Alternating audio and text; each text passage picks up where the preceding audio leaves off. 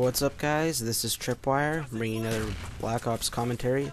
This time we're going to be playing on Stadium, some team deathmatch with the SPAS 12. Just kind of fooling around. I was trying out some different guns, and I wanted to use a shotgun. And you know, I didn't really expect to get a game that was this good. In fact, my brother was asking me to come do something else with him, and I said, "Oh, you know what? Let me just play one more round." And luckily enough, I performed pretty well, so I was like, perfect, I could show this to you guys. I think it's pretty good for a shotgun game, since I'm definitely not the best with them. I don't really have a favorite one anymore, because I feel like I play the same way with all of them, but in this case I did well with the SPAS 12, and so yeah, here you go. One thing I want to talk about today is people have been asking me if I could, you know, leave them a shout out in my videos, and, you know, ask my viewers to go and check them out, and, you know, leave annotations and links and all that stuff.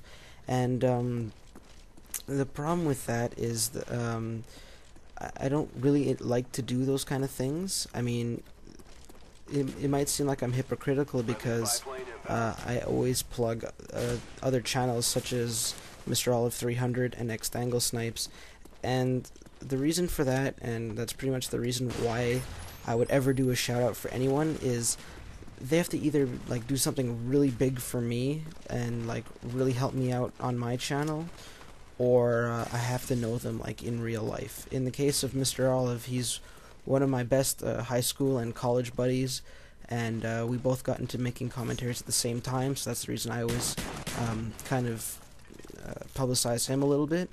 And xDangleSnipes is my brother, so I mean, that's kind of an obvious thing. So please, in the future, don't ask me for shoutouts, because I won't be doing them unless, you know, you do something in return. And I'm not going to ask for you guys to do shoutouts, because that won't really justify me doing a shoutout, because I don't really need people to do that for me. I feel like I could grow the channel on my own. I mean, obviously I'm appreciative of it, but I mean, do it at your own free will. But I'll tell you right now, I'm not going to return the favor, and as mean as that sounds, I'm sorry, that's just the way I like to run my YouTube channel. Another thing I'd like to talk about quick is I have bought the escalation map packs the day it came out, so I've been trying to do well on those maps, well enough that I could give you guys a video.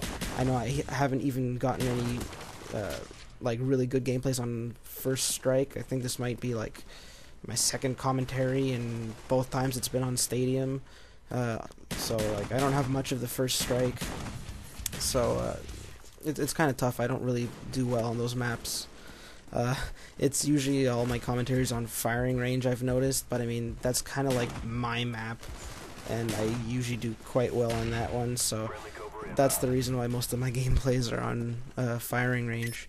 And I probably will be buying Annihilation map pack as well when it comes out, which won't be for a while, but I mean, I'm pretty sure I'll be buying all the map packs. And yeah, surprisingly, I actually haven't played Call of the Dead yet, the new zombie map, and that was something I was really looking forward to before it came out for the PlayStation 3, and I'm actually really surprised I haven't even played it yet. I guess because most of my friends don't play zombies, and I don't really like to play alone.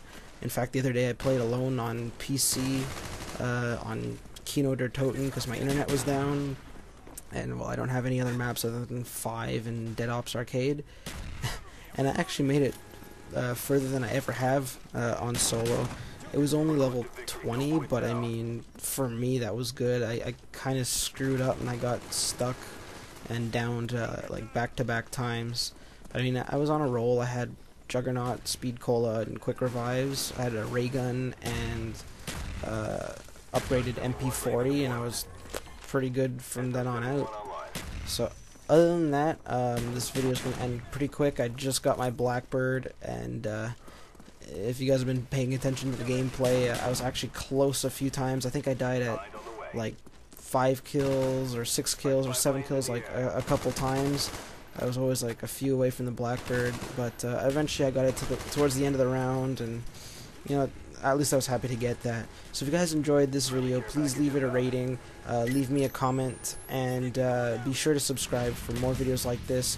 And I'll be uploading my next custom class video probably on Friday. So other than that, I'd like to thank you guys for watching once again. My name is TRiiPWiiRE, so take care, guys.